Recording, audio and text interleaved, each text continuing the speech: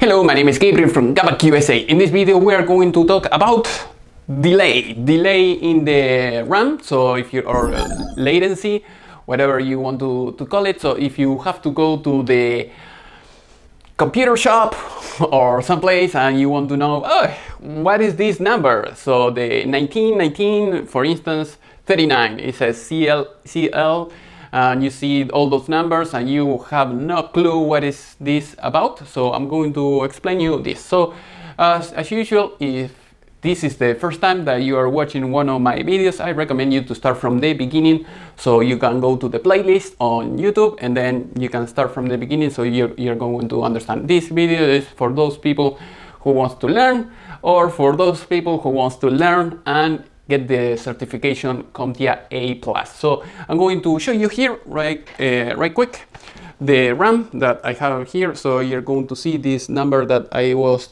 telling you before. So this is what I have in the whiteboard. For instance, this is the latency, CL 19191939, or here you have another RAM. In this case we have a DDR3, DDR4, but it doesn't matter.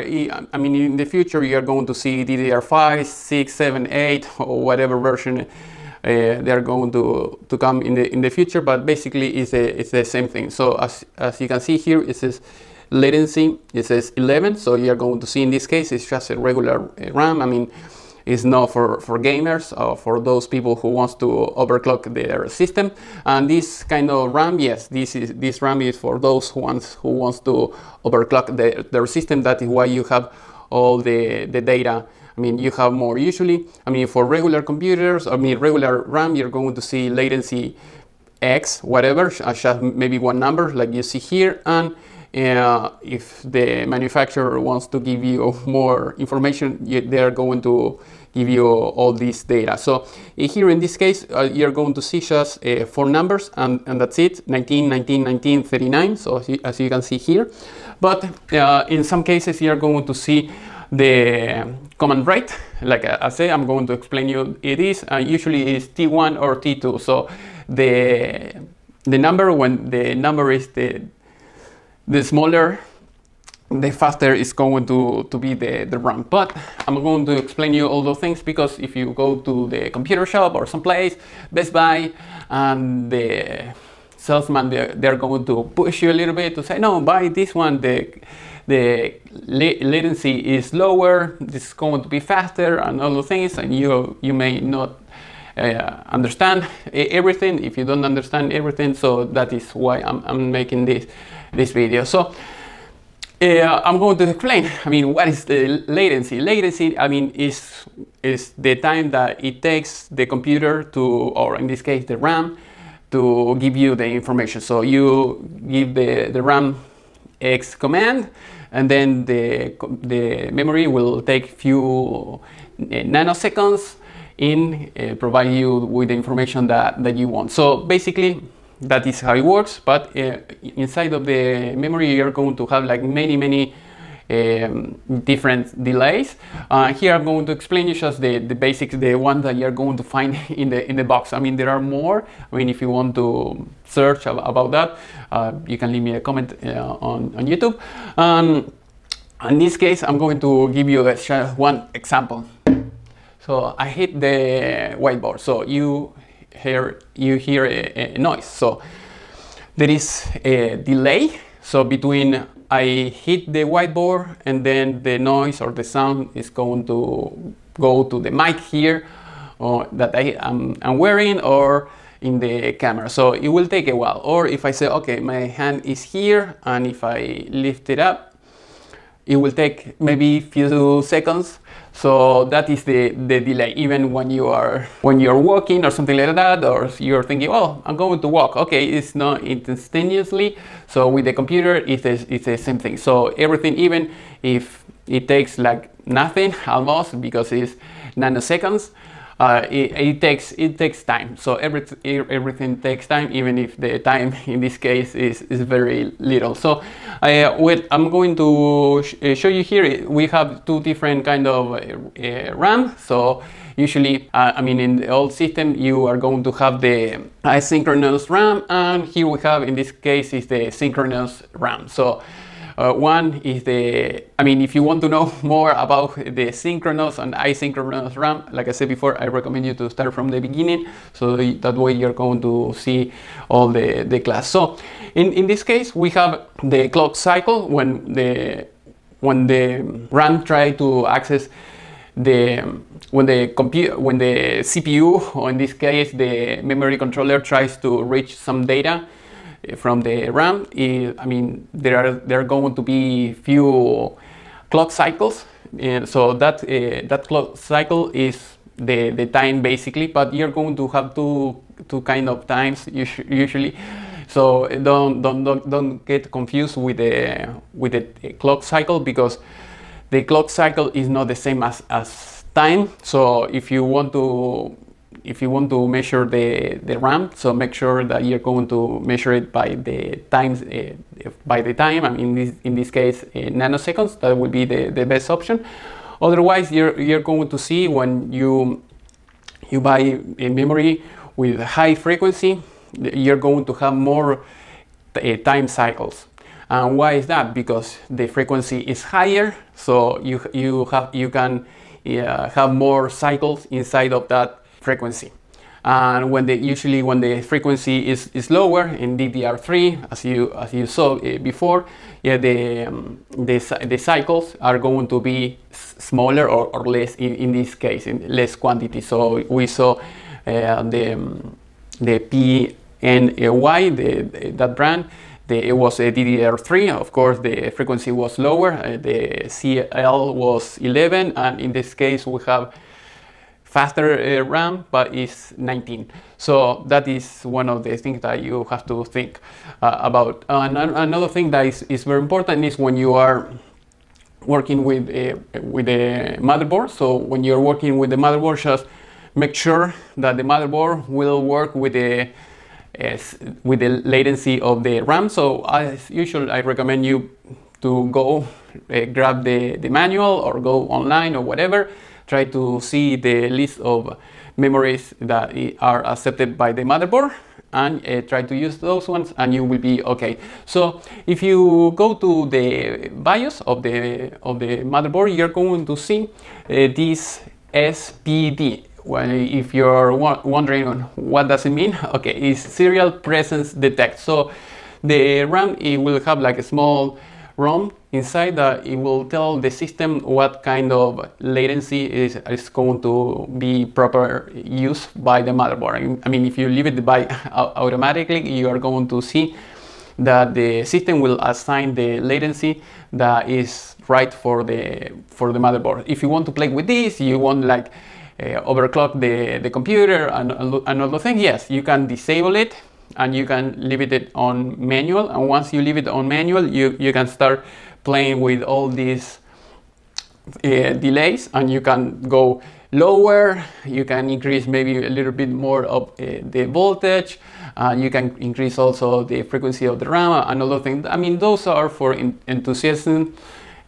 people who wants to, you know, tinkering the computer and try to get the most performance that you can with the computer. I mean, with the system. I mean, if you usually you have to make sure that you're not going to void the warranty, and also if you're going to overclock, and also when you start doing all the things, sometimes the lifetime is going to decrease. So those are the things that you're going to keep in mind. So let's start with the CL. CL is CAS latency, so CAS latency.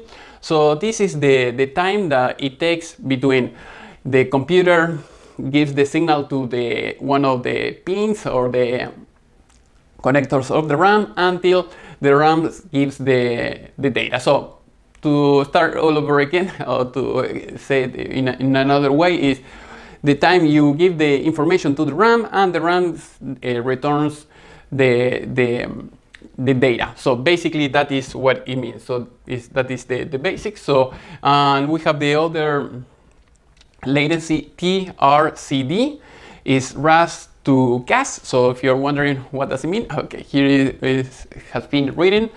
So CAS means column array strobe, and RAS means almost the same thing but with the row. So it's row array strobe. So that is what it means. So in this case, we're going to have the latency between, let's say we have an address, the memory address. We have the memory address, let's say it is 1003, and we have the cell 1 here, and then let's say the time that it takes between it found this and found this. So between the column and the row. And we have the next delay.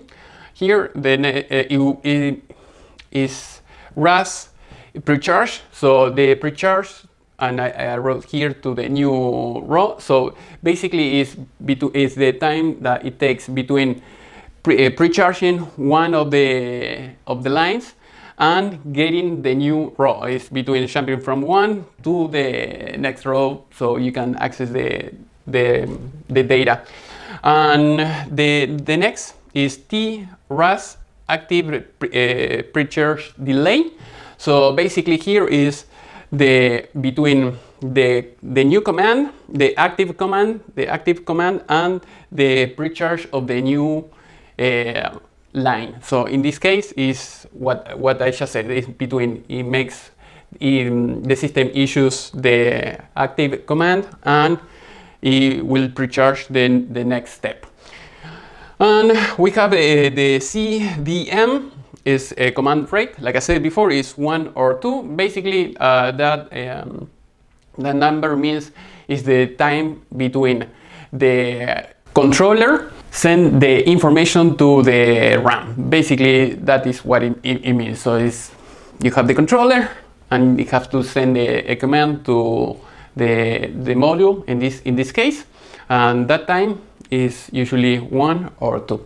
So basically that is what it means. So the class was easy in this case. So if you want to know more, or if you want to learn more about how to become a computer technician, you can buy my classes in my website GabakUSA.com. Also, if you want to see my other computer classes, you can go over there and learn from the playlist or in my website. So as usual, thank you for watching. Click like, subscribe, click on the little gear, so that way every time I upload a video, YouTube will let you know by sending you an email.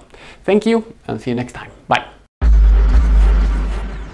I'm going to give you a bonus. So now I'm going to teach you something else so you can know the true latency. So there is a company called Crucial. So they are a manufacturer of memory and SSD and other things. So I'll leave you in the video description the URL, so that way you can visit their website. And the good thing about that is that they are going to tell you once you download their small software what kind of RAM you have to install in your motherboard, so that way you can just perform a few clicks and then you're going to be able to buy the RAM. So in this case, if you want to know the true latency, this is the formula. This, like I said before, it's going to be in the URL that I'm going to leave you in the video description. Basically, is the true latency is equal to clock cycle time. This is in nanoseconds, remember, that is very important, times the number of clock cycles. That is the CL, like I showed you here before, so CL6 or 9, so depending of the latency of the RAM. So that is the formula. So here you're going to see like a small chart that you're going to see the speed of the RAM. So usually you're going to see that even when it jumps from DDR2, DDR3, DDR4, the latency is kind of the same, is very similar.